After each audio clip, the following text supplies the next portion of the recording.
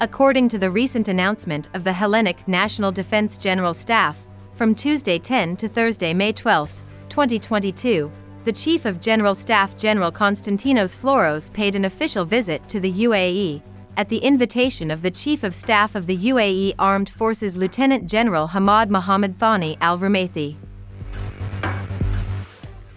On Wednesday, May 11, following the official reception of the Chief of General Staff at the UAE General Staff, in his one-on-one meeting with Lieutenant General Hamad Mohammed Thani al-Rumaithi in the ensuing talks, they referred to the excellent relationship between the two countries, which was reaffirmed with the recent signing of the Greek-UAE Military Cooperation Program for the year 2022, as well as in the framework of the bilateral Broad Strategic Partnership Agreement signed at a high governmental level in November 2020. They also discussed issues of mutual interest, with an emphasis on the current security challenges facing the two countries, regional and international developments following Russia's invasion of Ukraine, as well as the new conditions in the international environment. During their meeting, which was the fifth in the last 2 years, the Chief of Hellenic National Defense General Staff additionally referred to the revisionism and provocative behavior of Turkey towards Greece, which undermines the stability in the eastern Mediterranean region and further burdens the general security situation.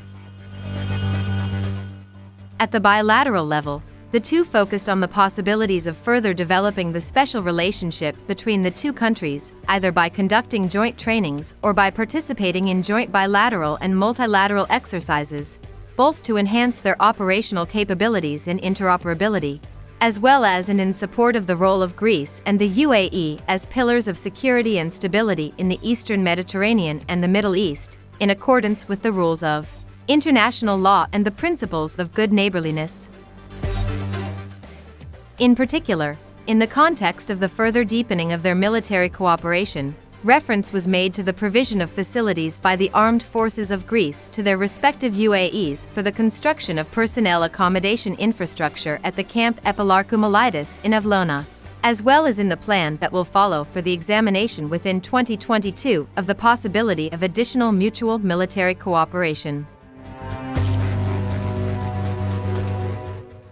The chief of HNDGS then went to the Tawazun Industrial Park in Zod Military City, where he met with the Mr. Tariq Abdul Rahim Al-Hozani and CEO of the Tawazun Economic Council.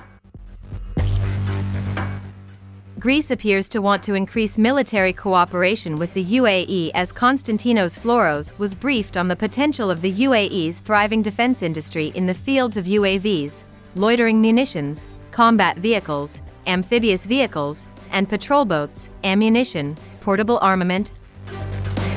He then met with the commander of the UAE Land Forces, Lieutenant General Saeed Al-Shihi, at the Land Forces headquarters, with whom they had the opportunity to discuss issues of mutual interest, organization, and doctrine of structure and administration, as well as prospects for deepening cooperation between the two countries, in view of his upcoming official visit to Athens.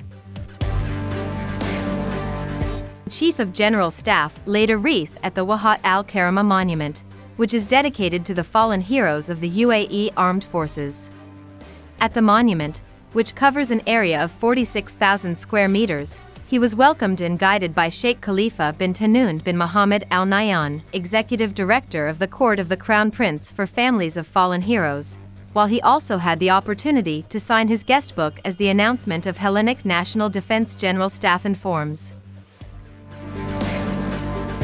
We are currently a small channel, but with your help, we can develop much faster. Please consider liking our video, subscribing to our YouTube channel, and tapping the bell to be notified of new uploads.